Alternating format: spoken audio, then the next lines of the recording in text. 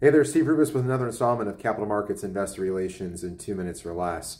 And today we're going to talk about the 4 ways that you can supercharge the 5-step turnaround cycle.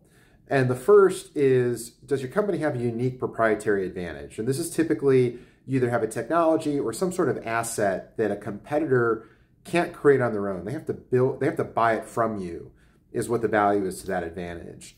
The second is, what are your unique financial metrics? And there's 2 ways to look at this. One is your golden metrics, maybe some unique financial metrics or KPIs that show how your business is unique or a better asset or more strategic asset than other competitors.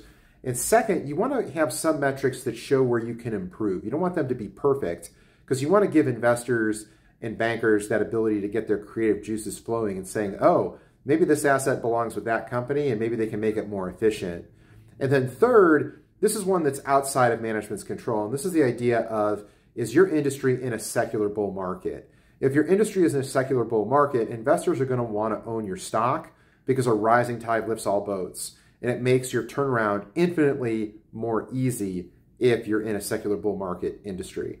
And then fourth, this is a new one that I thought about that I've added to the list. And this is the idea of cash burn. And I really think this is the most overlooked lever that a management team has to affect a turnaround in their stock price. And it's overlooked because it's probably the hardest to execute, because you have to consider cutting people from your team. You have to consider cutting back on your expenses, and that can be very difficult. But the beauty is that if you are able to get the cash burn piece correct, it makes the other 3, and really the first 2 items on this list, infinitely easier to execute because you buy yourself a longer runway to execute the turnaround. Remember, the cash burn is how much runway you have to turn the stock around.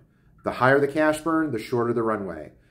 Thanks for watching. Always here to help you with your capital markets, investor relations, and corporate finance needs.